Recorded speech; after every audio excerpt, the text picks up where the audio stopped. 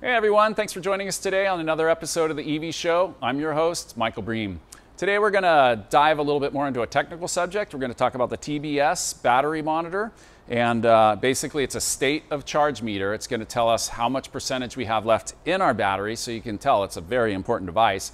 And we want to go through a quick setup guide for you guys. We get a lot of questions on this for our DIY installers. We want to make sure you have all the information to get this programmed and set up and working properly right away.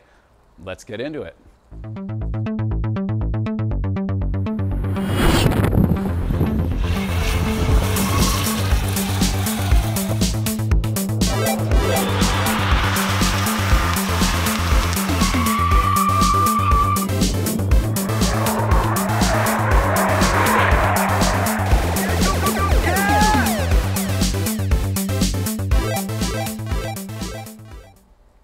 So it's a pretty simple device. We have the device here, the dash display. We have it installed over here in our thing. And it really only has one other component, which is a shunt. And so you're going to install the shunt in your contactor box, and you're going to install this up front. Because this is a higher voltage system, it's 150 volts, we use a 5-to-1 prescaler. And what this does is it divides the voltage by 5. So in the back of your car where you're at 140, 150 volts, it's going to break that down to about 20 some odd volts and send that to your dash. What we like about this is now you only have about 20 volts going into the dash of the car as opposed to over 100 volts of pack voltage. So we use the 5-to-1 prescaler, and we do recommend installing this in the contactor box. Now if you read the instructions, they do say mount it as close as possible to the gauge, but that puts us at odds again with putting high voltage in the dash. So what we recommend is install this in your contactor box. You might get a slight difference of about a half volt to a volt in actual voltage to the pack, because a little bit of line resistance to the front of the car can cause that. So just be aware of that. And one of the first things that you do when you're done installing this is we want you to check your pack voltage and compare it against what the meter says. And they should be within a volt or two. If they're greater than that, there is a trim pot located inside of the 5-to-1 prescaler, and you can adjust it for more accuracy.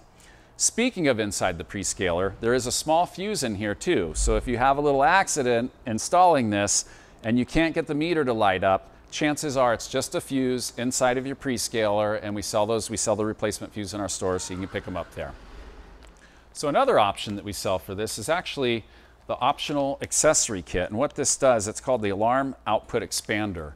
And there's one internal relay that you can use to turn on and off devices. For example, if the voltage gets too high, we can use that relay to turn off our charger.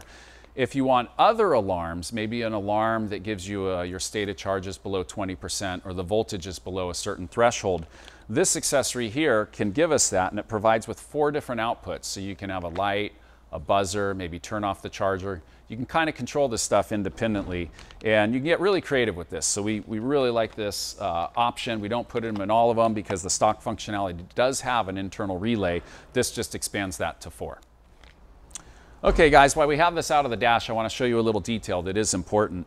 The connector on the back is a screw terminal, and we want to make sure to remind you that we do recommend that you tin the wire with solder before you put it in here, and make sure to trim the conductive part down to an 1/8 inch. If it's any longer than that, you do run a risk of a short circuit on the back side of this connector.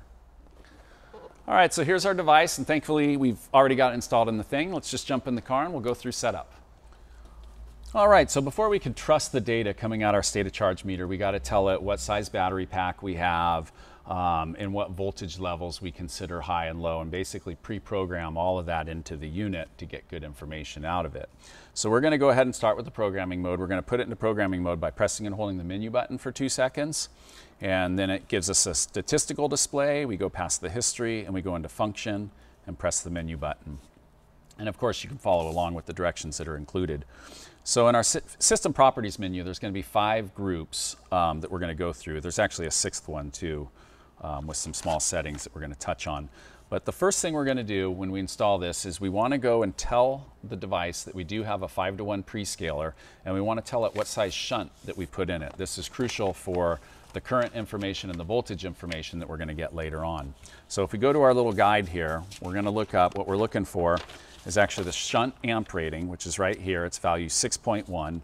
And then we also want to tell it that we're doing a prescaler, which is 6.5.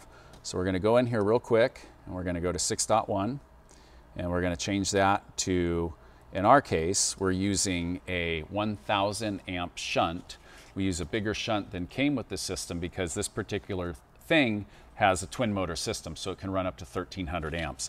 Keep in mind, the shunt calibration value is not a maximum rating, it's just a calibration value. So you can run, if you have a 600 amp shunt, you could run, say, a Hyper 9 system through it at 750 amps, and you'd be fine. What it's telling you is at 600 amps, you're gonna have a 50 millivolt difference, voltage drop across the shunt.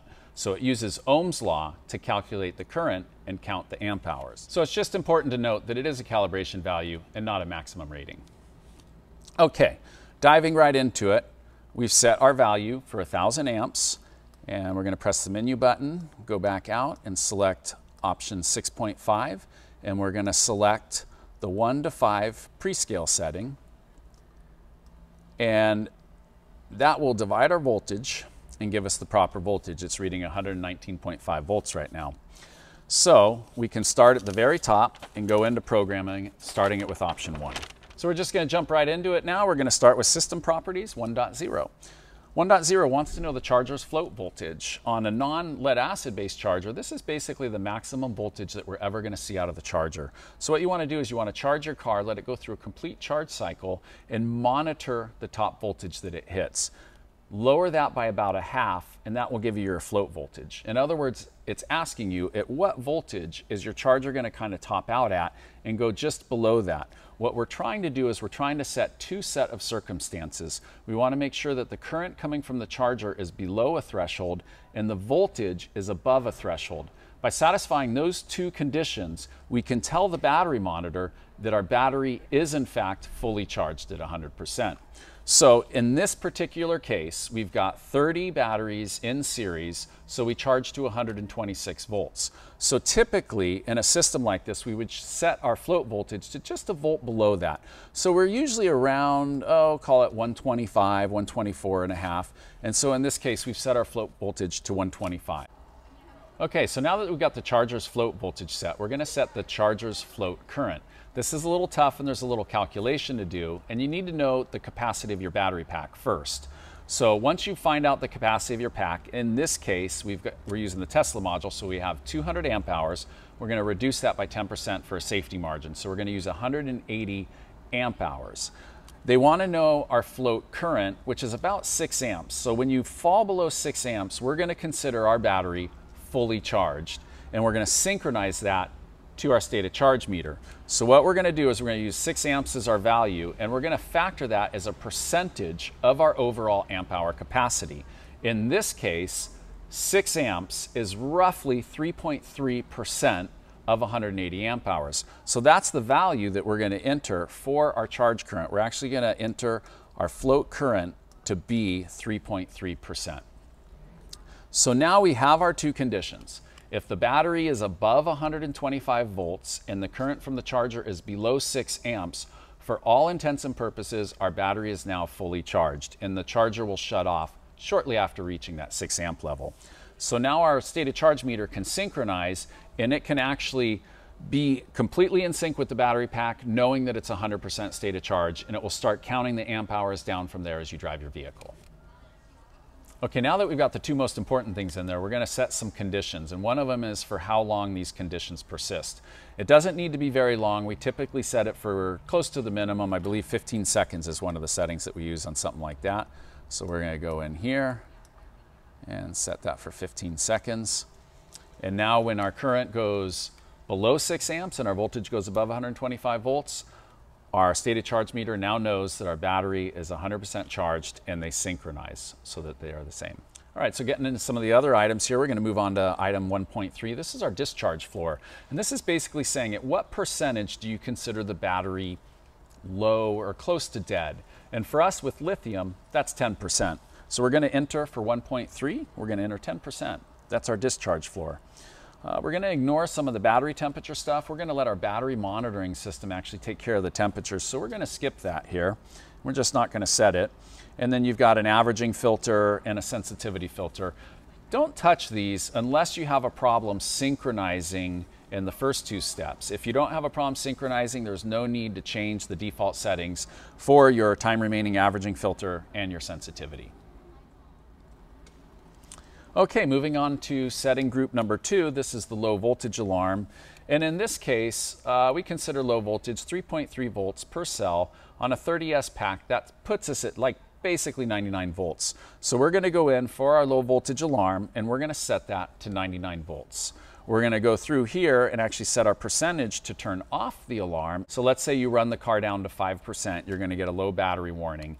At what percentage do you want that alarm to turn off? We typically set it for 20%. Once you're charging and you get past 20%, you got enough juice to kind of run around again. So we feel that's a comfortable setting. Moving on, we've got the low battery alarm on delay, the minimum battery alarm time that it's on. This is kind of up to you, how loudly you want it to scream at you and for how long. You know, usually this is right in front of the driver, so they're pretty aware of where they're at. So we set those values pretty low. Okay. Moving on to group 3. Now group 3 is a low voltage alarm setting, and that's a little different than a low battery setting. When it says low battery, it's talking about state of charge. So it's really calculating how many amp hours we said were in the battery, and then we're counting those as they come out. And while it's keeping track, it's going to determine whether the battery is at a low state or a high state. And that is independent of voltage. We know that you can't look at a voltage and determine the exact state of charge from voltage. And so by this, we've got our group 3 settings where we can set the same alarms that we did in group 2, but base them on voltage numbers instead of state of charge numbers. So in this case, our main battery low voltage alarm, we're going to set that for 99 volts. The alarm delay, maybe 10 seconds. The alarm relay. Now this is important here because when we go low voltage, we typically leave those warnings up to the BMS. So we turn this off, but if you would like your alarm to turn on, when you're at a low voltage state, you can enable the relay internally and have that turn on a light on your dash, or use the relay expansion pack to turn on a little buzzer or some other item, some other driver alert to let the driver know that that not only is your state of charge low, but your actual voltage is going to get to the point, and you want to, that could cause damage potentially. So you want to stop it before it gets to that point. Okay, so while we were editing, we realized we missed a short section here on how to determine which relay the alarm triggers, so I'm going to go over that real quick before we get back to it. Okay, so here we are in setting 3.5, and the default is off. If we change our selection, we get parentheses with the numeral 1 inside. That represents the internal relay to be triggered. If we see a number outside the parentheses, this is an external relay in the expansion pack, and we can change the relay number corresponding to the terminals on the box. So just to clarify, this relay, we can trigger it when we have a low voltage event or a high voltage event. Typically, we leave the low voltage stuff up to the driver, but when you're charging at night, you're not going to have somebody watching the car. So we set a high voltage limit, maybe 1 or 2 volts above your charging voltage, and then we can use this relay to actually shut down the charger just in case something goes wrong with your charger algorithm and it doesn't shut it off at the proper voltage. Moving into the later part of group 3 at function 3.3 and forward, it talks about an auxiliary alarm. And since this is a lithium system and we have one pack, we're going to ignore all of the auxiliary battery and auxiliary alarm section, and we're just going to jump right ahead to function 4. Now function 4 is the high voltage alarm, and this is really what we typically do as a default setting for these. We like to set this up as a secondary catch for the charger, and if the charger doesn't shut off its predetermined voltage of 126 volts, we want our state of charge meter to have some control over that. So what we do is we set our high voltage alarm for 127 volts. So if it exceeds it by 1 volt, we run the power to our AVC2, which turns on our charging station at the J1772 plug. And we power that through our state of charge meter. So if our voltage gets too high, our state of charge meter is going to open up that relay and it's going to kill power to our charging system, which will shut down the charger. And that gives us just an added level of security in there, because you also have the charger monitoring voltage. So now we have 2 systems making sure that we don't overcharge our battery. Okay, and again, we don't have an auxiliary battery, so the latter groups of F4.3 and on, we're just going to ignore that, and we're going to jump right ahead to the function group 5. So the first one is the capacity, and if you don't know your battery's capacity, you can reach out to the vendor, you can call our tech support line. We can help you calculate the capacity of your battery because you really got to get this right. A fuel gauge isn't going to work if you don't know how many gallons of fuel the gas tank's going to hold. Same with the battery. We need to know exactly how many amp hours of energy we have in there so we can program it in. So in this case, we have the 200 amp hour Tesla cell. We wanted to give ourselves a 10% safety buffer, so we programmed in 180 amp hours for the size. Moving on to our discharge rate, we're going to skip that because it's irrelevant. We don't have something called Puchert's effect, so our discharge rate really doesn't matter. So we're going to skip 5.1, we're going to skip 5.2 about temperature, we're going to skip 5.3 for a temperature coefficient. 5.4 is Puchert's effect, and lithium-ion batteries aren't really known to suffer from this. This is more of a phenomenon that's seen in lead-acid batteries. So for the Puchert effect, we're going to set that to 1.00, which is basically a null value for it. Moving on, our self-discharge rate, we're going to set that to 0. We don't really self-discharge the lithium batteries. And the charge efficiency factor, we're just going to go ahead and set that to 100% because we basically get 1 amp hour in, we get 1 amp hour out. We don't really lose the amp hours once they go into the battery and once that goes across the shunt. Moving on to function group 6, we have our shunt amp rating, which we touched on. We needed to set that first, so we've already done that. And our millivolt rating, most all American shunts are set at 50 millivolts. And then moving on to 6.3, we have our backlight value. I like to set this to automatic. So anytime there's a certain amount of current running through the car, the light will turn on. And what's nice about that is when I get home at night, I'll plug in my car to charge it. And as I'm walking away, I look back to make sure that I see the display light up. And that tells me that now current is going across the shunt, the display lights up, and I know that my charger is working because my battery's actually getting charged and my display light's on. So we set that value to AU for automatic. Okay, so moving on to 6.4, this is the polarity for the internal alarm relay. This is a very important setting because it has to be changed from its default value.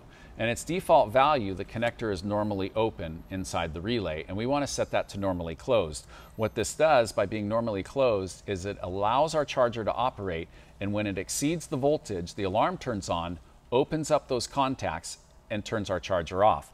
So by default, that functionality is reversed. So we want to go into setting 6.4, and we really want to make sure that we set that to NC, which stands for normally closed. All right, so after that, we basically have finished out all the important settings. You want to go ahead and now fully charge the vehicle and make sure that it synchronizes at the top. And you will know this by after completing a full charge, the display will actually flash at you full and tell you that it's got a full charge. That's how you know you got it right. And then the second thing that we want you to do is go drive the vehicle and drive it down until your gauge says that you're down near 5%, 3%, 2%. We want to drive that percentage value all the way down to 0%. And while you're doing this, it's very important, we want you to monitor your voltage. At the point that your state of charge meter tells you you cannot drive anymore and you've got 0% capacity left in your battery, we want to make sure that you still have a couple volts of healthy voltage. So in this case, since our low voltage cutoff is right at 99 or 100 volts, we want to go out and drive the car from a full charge from 100%, watch our state of charge meter count down in terms of percentage until it hits 0%. We want to switch back over into the voltage mode and make sure that we still have a healthy amount of voltage in the car, in this case like 102, 103 volts. Once you complete that, you know that your battery capacity within your state of charge meter is actually synchronized to the exact capacity in your battery, and that way you're going to have many miles to come. You're not going to damage your battery. Your friends can drive the car and they can read the percentage meter just like on your iPhone, and it's just going to tell them exactly how far they can go. They know that not based on voltage, if the display is telling them 50%, that means they've got 50% of the capacity left and they can get back home. So it's really important to get this right. It's really important to set it up right away. This is one of the first things you should calibrate because all of your diagnostic stuff from here on out is going to be voltage based and current based, and this is going to give you both voltage and current from your battery. So I hope that wasn't too boring. I hope I didn't ramble on too much, but we really wanted to give something, a step-by-step guide, so people could use it to help set up their TBS Expert Pro. If you have any more questions regarding this, setting it up, or any of our other products, please drop us an email at support@evwest.com. And good luck with your builds and have fun, and we'll see you in the next episode.